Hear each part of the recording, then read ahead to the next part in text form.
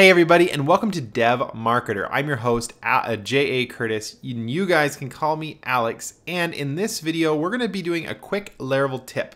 I want to start doing a lot more of these little quick tips where it's just like we cover one tiny thing. We don't need to make a big project, just covering one little tiny thing. We don't need to make a whole series out of it, just cover the one tiny thing. So we're going to call them Laravel quick tips. And this is going to be the first one. And normally they will be probably more advanced than this. This is like the easiest of easy videos that I'll probably ever make, but it's how to add FontAwesome to Laravel. And you might wonder, why am I even making a video about this? Because some of you guys that might know how to do it are thinking this is really, really simple. It is really simple, but there's a lot of people that don't know how to do it because I get an email probably once a week of someone asking how to do it. So I know there's a lot of people wanting to know how to do it. And so I'm just going to go ahead and show you guys how to do it. Simple as that. It's really easy. It'll only take a minute.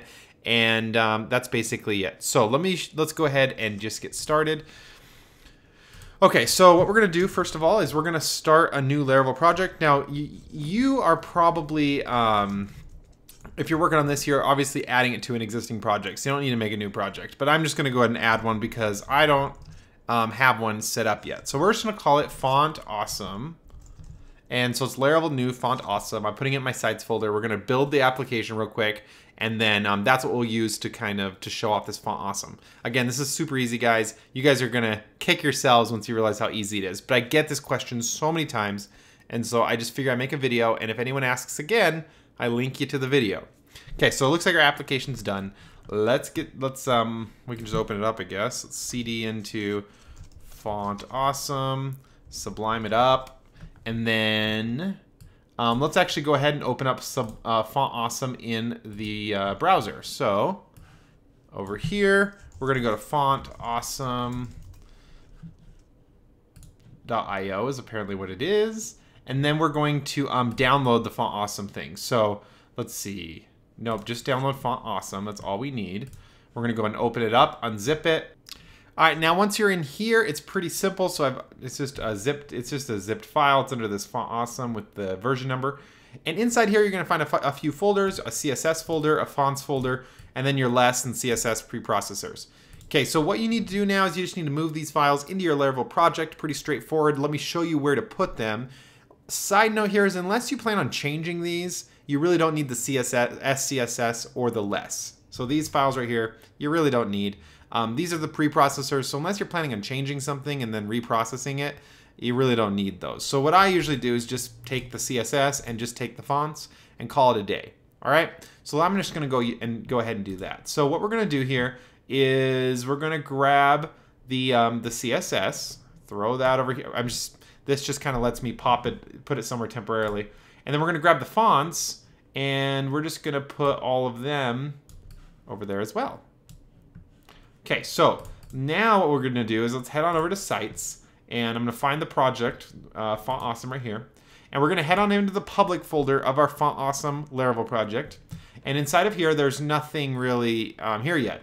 What we're going to do is we're going to create a folder for our CSS, and then we're going to create a folder for, if you had your JavaScript, you'd have a folder for that, and then you would have another folder for your fonts, okay?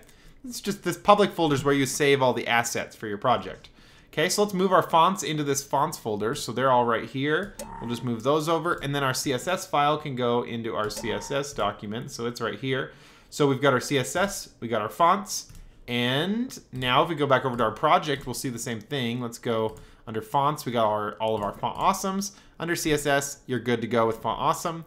Now the only thing left is basically linking up the style sheet and using it. So let me show you how to do that. So now we're going to go over to, okay, so you're going to find your views. It's under resources and views, and then you'll just put it in the top of your views. Now, normally I'd suggest putting this in your main template file. So like your app.blade.php or your main.blade.php, whatever you call it, the kind of the main template that every single page is extended from. That's where I would suggest putting it, and that way it's available on every single page. However, in this case, we're just going to throw it on this welcome.blade.php because that's the only page we have, the view, okay? So once you're in here, you're just gonna link to the CSS, just like you already see right here. So we're linking to a Google API for the Lato font, or the Lato font. Let's go ahead and copy this link, paste it here, so we're doing it twice. And then what we're gonna do is just change the URL. So the URL is gonna go to a different style sheet, And in this case, we're going to link to the FontAwesome style sheet. Okay, so the style sheet is under public, CSS, and font-awesome.css. Now, here's the trick on how you get to that file. Just open up your blade. You're going to use a helper called asset, and then you're just going to link to it. This asset basically gives you the URL for the public folder and then looks within the public folder. So you just need to give it a string where to look after it gets to the public folder. So in the public folder, we just need to go to the CSS and then to fontawesome.css. So let's do that, css/font-awesome.css, just like that. Okay, so we save that. Now we should be linked to it. Now the last thing to do is just, we just need to go down to and actually like reference it. So let's come down here. We're gonna make an icon, give it a class of FA, and then FA, the name of your icon. So I know there's one called FA lock. It just makes like a little padlock. So we'll use that one because I know about it. And we'll just put this underneath the title. Come on over, let's launch the server. I've got the server running in the background here. So let's just go to localhost 8000. And sure enough, you can see down here that we're using it right there. And if we view the page source, you can see that we have a link to the file right here. So it goes to our CSS document. You click it, you can see the whole CSS document. So we're good to go. Okay, so it's really, really simple. That's basically all there is to it, guys. Thanks for staying tuned. I hope you learned a lot today.